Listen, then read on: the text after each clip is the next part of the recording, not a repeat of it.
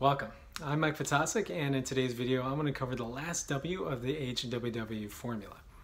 Now if you've seen the previous videos in this series, you know that the HWW formula is designed to simplify your approach to achieving a lean and healthy body. It's also designed with the idea that you want to improve your eating habits if you want to achieve a healthy weight. So what does the last W stand for? It stands for when you eat.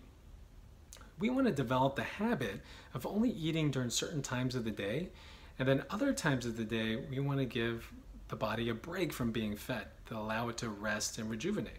The reason this is important is because the latest research shows that weight gain is more than a problem of just calories in and calories out.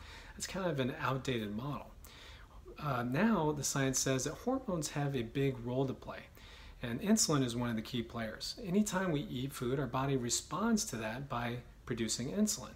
And insulin's main job is to deliver nutrients to the cells and to send some of those nutrients to fat cells for storage and later use.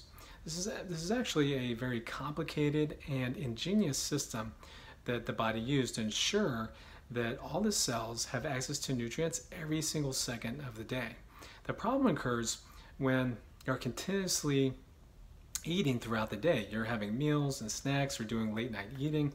This artificially keeps insulin levels high, so it never has a chance to return back to normal levels.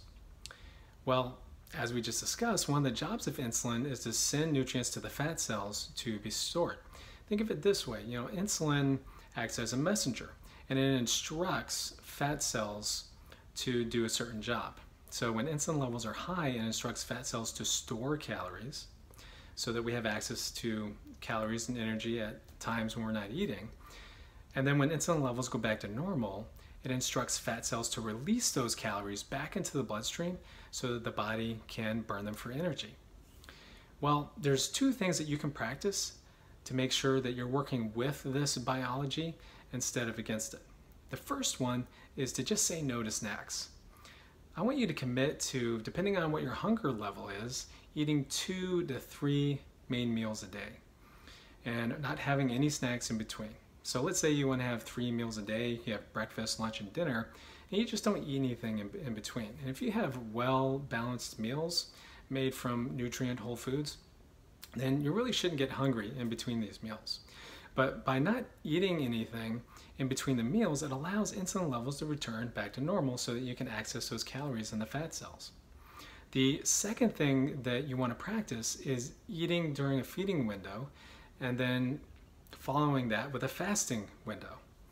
So just to give you an example, feeding window you want to be somewhere between 8 and 12 hours, and then you want to follow that with a fasting window somewhere between 12 and 16 hours. And let's say that you're doing the 12-hour feeding window. So it would be a 12-hour feeding window followed by a 12-hour fast. Well, let's say you have breakfast at 8 a.m. If you're doing the 12-hour feeding window, that means you should be done eating your dinner by 8 p.m. And then your fasting window will start at 8 p.m. and then go to 8 a.m. the next morning.